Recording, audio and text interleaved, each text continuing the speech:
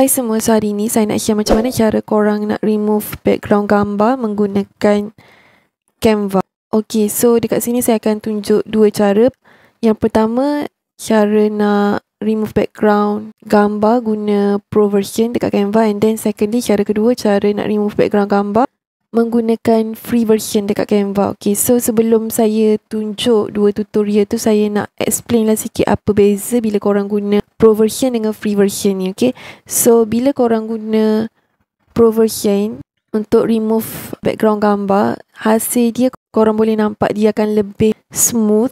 And then kita boleh directly remove background gambar tu on the spot. Contoh gambar tu dah ada dalam design Canva korang ni kan, korang boleh remove background gambar tu on the spot. Tapi kalau korang guna free version ni, hasil dia kadang-kadang smooth, kadang-kadang kurang smooth. And then untuk remove background gambar tu, korang kena upload gambar korang tu daripada device korang dulu. Kena upload gambar daripada komputer korang, kena upload gambar daripada phone korang untuk korang remove background gambar tu. Dia tak boleh macam design tu dah ada dalam design Canva korang ni, korang nak remove on the spot tu tak dapat. So saya akan proceed to the tutorial.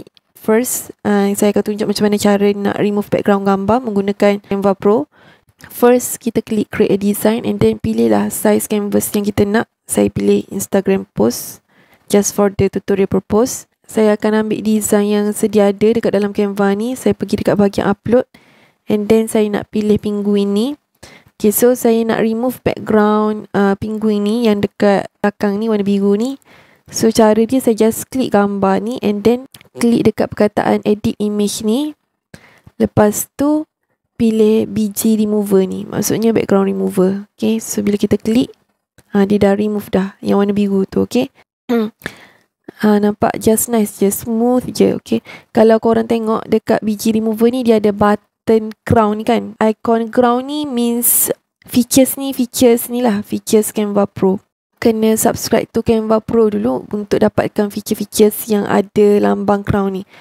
Okay, now saya nak tunjuk cara nak remove background menggunakan free apps. Okay, so kita pergi dekat bahagian tepi ni and then klik apps. And then kita type background. Okay, so dia dah keluar ni kan, antara background eraser ataupun clear background. Boleh pilih je mana-mana. So saya pilih clear background. So dia minta kita upload image untuk remove background gambar kita tu. Macam saya cakap tadi, kita kena upload file tu daripada kita punya device. So saya akan choose file daripada komputer saya, klik choose file and then saya pilih gambar penguin ni, gambar yang sama, and then klik open. So saya klik remove background. Boleh tengok hasil dia. Yang ni lepas remove background menggunakan free apps. Okay, boleh tengok dia memang tak semua lah kan, sebab badang dia dah hilang dah. Kita nak remove yang warna biru tu je. Jadi bila kita klik remove background tu, dengan badan-badan sekali dia remove. So macam saya cakap tadi, bila kita guna free apps ni, dia kadang-kadang jadi, kadang-kadang tak jadi. Kadang-kadang smooth, kadang-kadang tak smooth. Tapi kalau korang nak smooth, memang kena guna Pro version lah. Okay, jadi boleh tengok beza antara dua ni.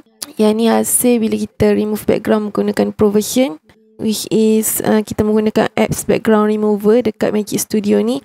And then yang ni hasil bila kita guna free version punya, kita guna apps clear background ni. Okay, jadi untuk remove background gambar ni, saya sangat sarankanlah untuk korang upgrade korang punya account Canva ni ke Canva Pro. Okay, tak rugi pun kita upgrade account Canva kita ni ke Canva Pro, sebab memang sangat banyak lagi features-features lain yang menarik bila korang dah subscribe to Canva Pro. Jadi untuk subscribe ke Canva Pro, boleh klik link yang saya akan share dalam description box dan comment box. And saya ada share banyak lagi info lain berkaitan Canva. Boleh check out playlist Canva info dekat YouTube channel saya. And after this, I'm gonna share more and more. So don't forget to like, comment and subscribe. Okay, bye-bye.